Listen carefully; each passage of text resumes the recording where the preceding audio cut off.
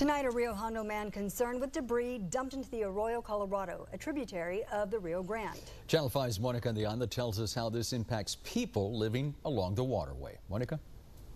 Nat Lopez describes this as a potentially dangerous problem. He's lived along the Arroyo for 12 years and wants to see it kept clean.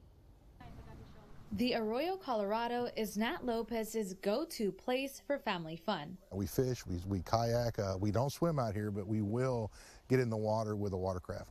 Lopez built a dock to enjoy the outdoors, but recently he's seen even more debris floating around.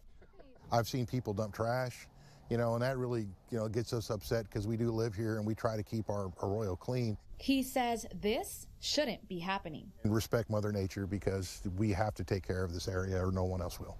The concern is growing. Lopez has heard of concrete being dumped into the Arroyo. He hasn't seen it happening himself. We're out here in our water sports. Suppose they fall off and they're thinking they have 2-3 feet of water, but in actuality, it's got concrete, maybe in a foot of water now.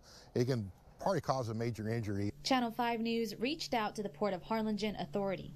Executive Port Director Walker Smith says anyone seen illegally dumping into the Arroyo should be reported immediately. Lopez hopes people will think twice before dumping.